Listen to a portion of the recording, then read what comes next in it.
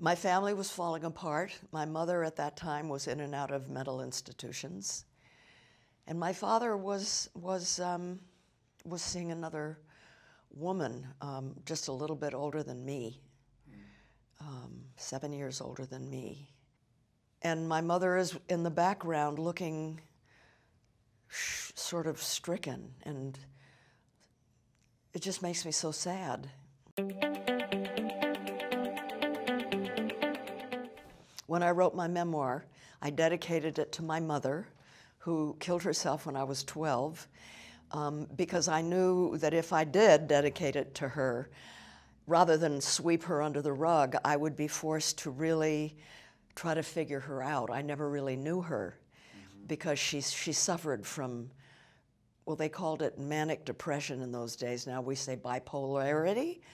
And you actually you got her medical records. I got her medical records.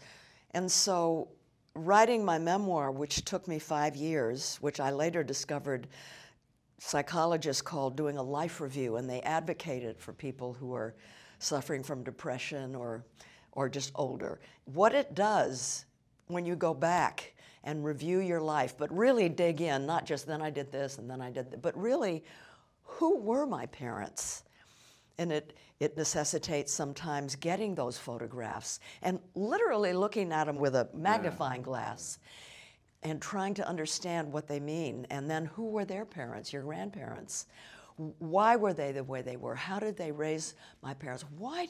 And when you can, through that kind of research, it's almost like being an archaeologist, if you can come to answers, which I was able to do, you end up being able to say, it had nothing to do with me. Yeah.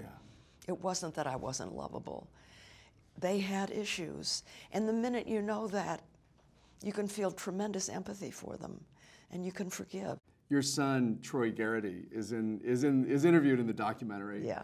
And he says that he believes your relationship with your mother was the defining relationship, or her suicide was the defining moment.